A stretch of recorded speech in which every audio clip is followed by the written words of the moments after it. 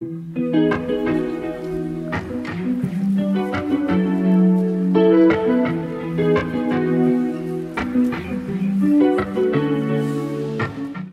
the right adhesive in Mosaic is everything. In today's video, we'll talk about one in particular.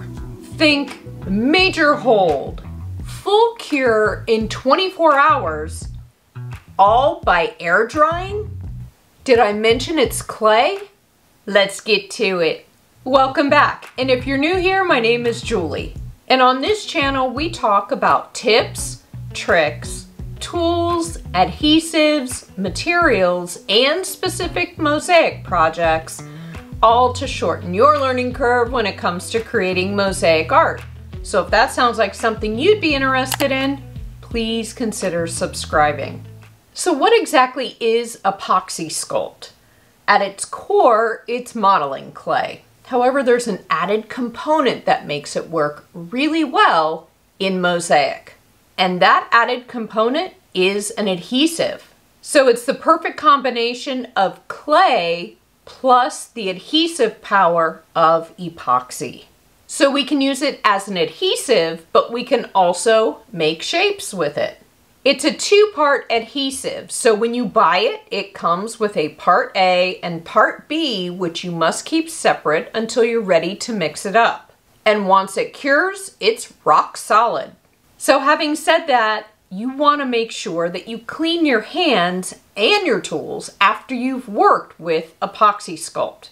It'll stick to anything. It comes in 12 colors and lots of sizes to fit your budget and project.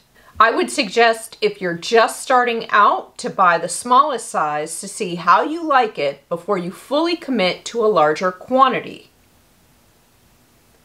The good news is that it's a stable product, and as long as you keep part A and part B separate, then you'll have your unused portions for a while.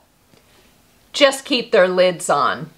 It's waterproof and can be drilled, sanded, or painted, whether wet or dry. It's non-toxic, non-hazardous, and there's hardly any odor. It works well with inks, stains, and mica powders.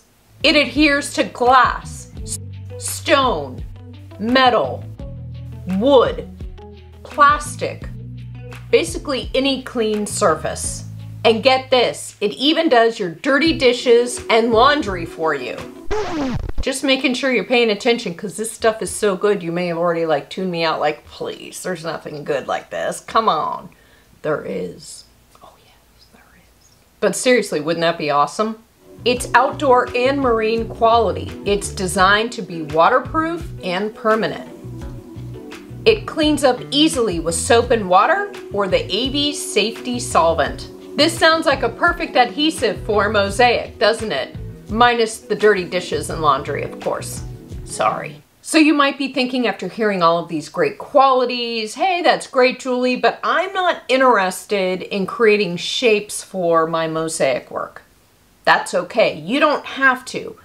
This material does so much more than allow you to create shapes.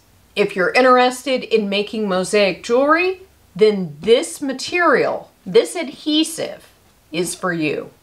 I recently did a video here on the channel on how to make mosaic rings using Apoxie Sculpt, and I'll include a link down below in the description so you can check it out. In that video, the Apoxie Sculpt did an amazing job not only in keeping my small pieces in place in case I accidentally bumped one, but on one of the rings I used really small pieces of stained glass up on their sides on one end, and the Apoxie Sculpt kept everything in place and dried rock solid. I also want to add that in the mosaic rings video, I did show how I prepped the substrates in order to not get any of the Apoxie Sculpt on the outside of the rings. This is really important that you don't touch anything with your gloves or hands that have handled the Apoxie Sculpt. I wouldn't use Apoxie Sculpt on a large project. There are other tile adhesives out there that I would prefer to use more, such as thin set mortar, Not only would it be easier to use in a larger quantity, but also much more cost effective.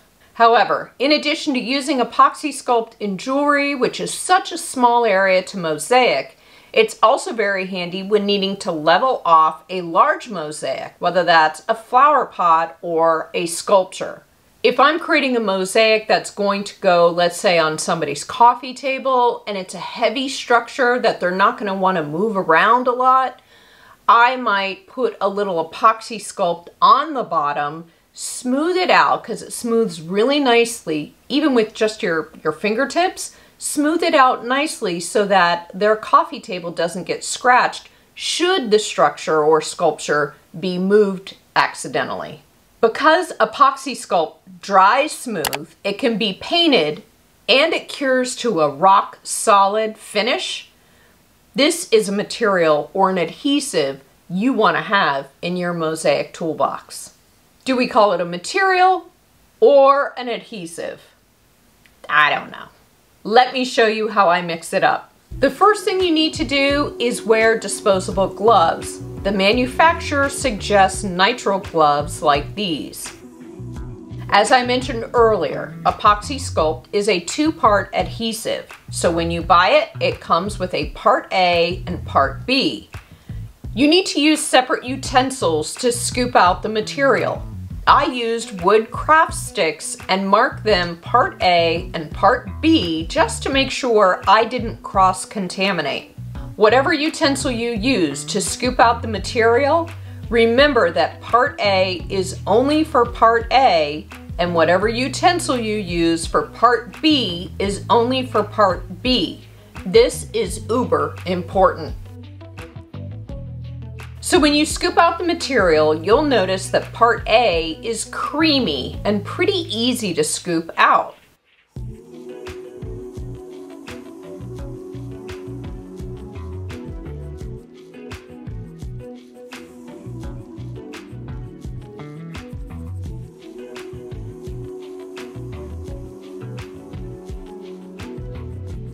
Whereas part B is definitely harder or more tense to scoop out. You mix both together in equal parts. You don't have to measure it and get so exact. Just eyeball it and use your best judgment. Once you have scooped out part A and part B, you're ready to combine them.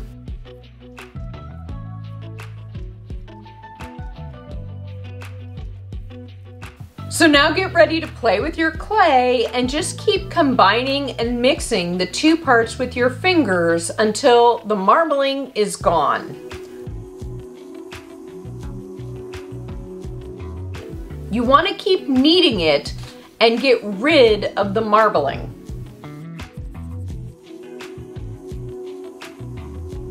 I noticed about 30 seconds into combining the two parts that it heated up slightly, just enough for me to feel it through my gloves, but nowhere near so hot that it felt burning. Nothing like that. Once the Apoxie Sculpt is mixed, it has a smooth, putty-like consistency. The working window is 1 to 3 hours. However, the manufacturer says that it's at its strongest adhesive strength in the first 30 minutes.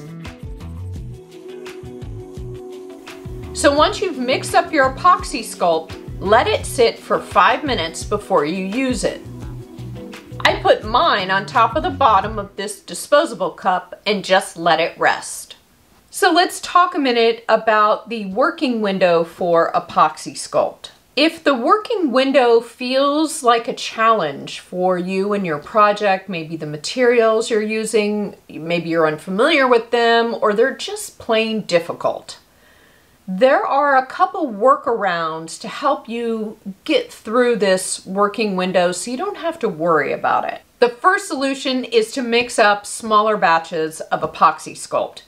Yes, this will mean you'll probably have to mix up multiple batches in order to complete your project. However, practice makes perfect.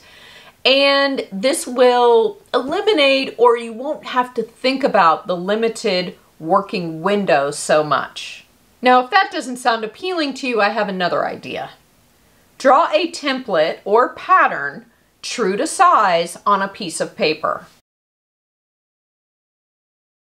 Work with your tessera on the paper pattern, and then once you're happy with your design, mix up your Apoxie Sculpt and start tiling on your final substrate.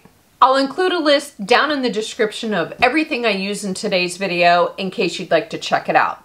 Question of the day, let me know down in the comments if you've ever used Apoxie Sculpt, and if so, what did you make? I'd love to hear. Thank you so much for watching. Please give this video a thumbs up as it really does help my channel, and subscribe if you haven't already. Click the bell notification so you never miss a single upload, and let me know in the comments if there's something you'd like me to cover in a future video. I'll see you soon. Bye. Okay, I think that was good.